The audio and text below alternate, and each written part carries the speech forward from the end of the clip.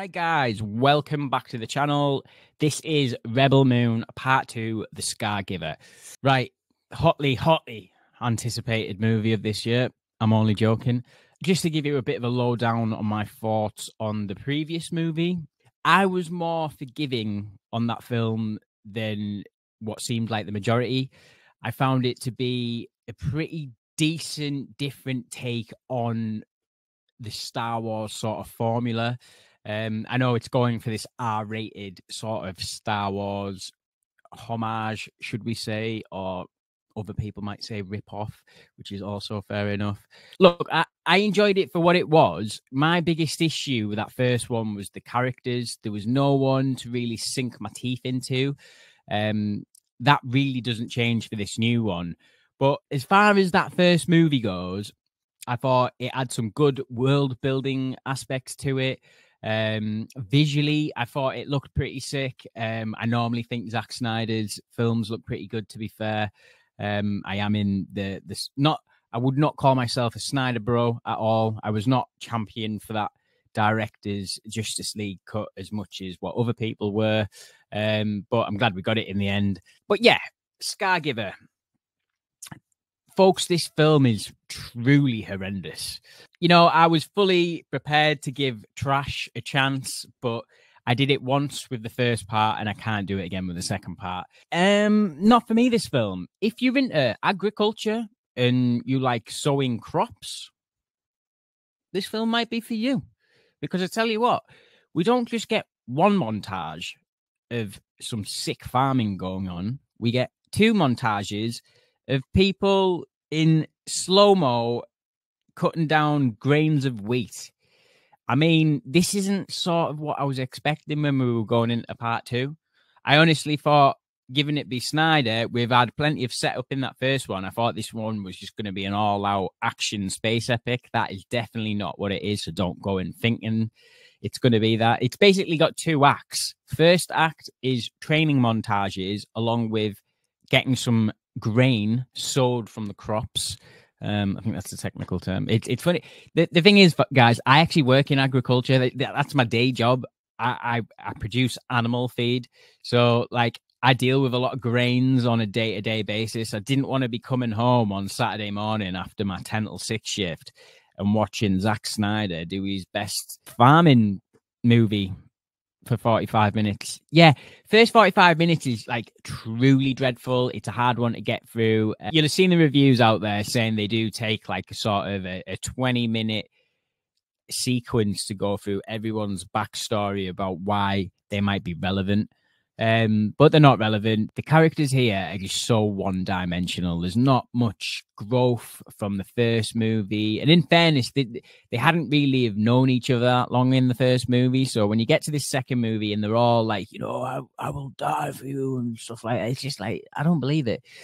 But yeah, folks, this ain't a good one. This ain't one of Zack's best by a long run. I would actually maybe put this as Zack Snyder's worst film we've had thus far. And look, the idea of this sort of R-rated Star Wars is something that I'm still willing to take a chance on, but I don't think he's the guy for it, unfortunately. He's been given too much money to do whatever he wants when it comes to these movies, these Rebel Moon movies. And if I'm being honest, like, I feel like Zack needs a bit of studio input, just to rein him in a little bit. The fact that this movie is going to be coming out again in a couple of months, but extended with an extra hour, I think it is.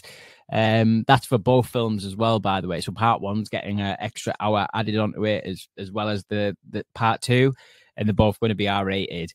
But as far as I can tell from certain interviews that Zack's done, it's just more violence and more sex. I don't think that's enough to make these films better, unfortunately. Sophie Botella is really good in the right role. I thought she was good in Kingsman. She was okay in Atomic Blonde, but I'm sure she's a lovely person, but I just don't think she can lead a film just yet. It'd have been nice if there was a decent writer on board for both of these films, so she would have been able to maybe have something to play with.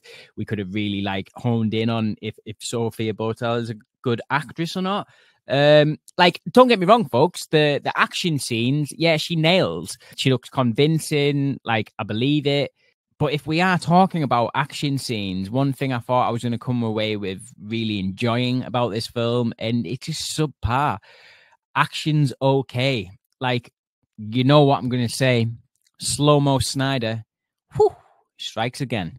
But he went extra hard with the slow-mo in this one. The slow-mo and farming montages at the start really sort of just killed the film entirely for me. I'm not going to lie. There wasn't enough in the back end to make up for anything endurable about that first half. Yeah, this ends with the promise of a couple of more movies coming our way, and I just don't think we need them. I think it might be time to move on, Zach. It's disappointing because I wouldn't say this is original, but on a visual standpoint, and with it being a bit more harder edged, this is something that I would love normally. Take another science fiction franchise, maybe more in line with this one, something more like, I don't know, Riddick. So the Chronicles of Riddick, Pitch Black, and Riddick, third movie. I love that franchise. And one of the main reasons I love it, because they're not necessarily amazing films, but they have got a sick protagonist in Vin Diesel's Riddick. He is someone who I'm invested in. I'm listening to every word they say because they don't actually say a lot, but he's super charismatic in that role. And Cora, I think it is, who is the lead in this film, just doesn't have that sort of same energy. I would have gave this film more of a pass if there was a character that I could truly be invested in. Thing about the movie, the villain, Ed Skirren, I think it is, who plays like the emerald villain who comes back from the dead from the first film. You know, he's so over the top. The charisma's there with him. He sort of plays that atypical villain pretty well. Production is one aspect I do enjoy. So all the designs of the ships, the swords that just glow orange and blue, but total rip-off. I've seen a lot of people taking the piss out of the fact that they use coal and stuff like that. I actually didn't mind that sort of element to it. It gave me sort of steampunk vibes. Why not, Zach? So one of the worst aspects about this film for me is the location. I think it's just a bit boring. Can't lie.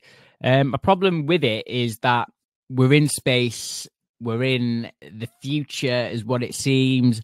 And all we can do is be in this shitty little farm. Like, it's so boring. All the settings that the film was teasing and montaging through flashbacks and backstories all looked way more interesting than where we actually ended up being here. Now, I'm sure Zack Snyder's got 55 more of these Rebel Moon films planned on the board, but just as far as where these first two parts are set, pretty boring. Didn't like it. I don't mind the stuff on the ship. You know, in that third act when we get the big showdown and the ship's on like a vertical slant, I didn't mind all that. But unfortunately, when you're not invested in any characters, it all becomes a bit boring and a bit subpar, unfortunately.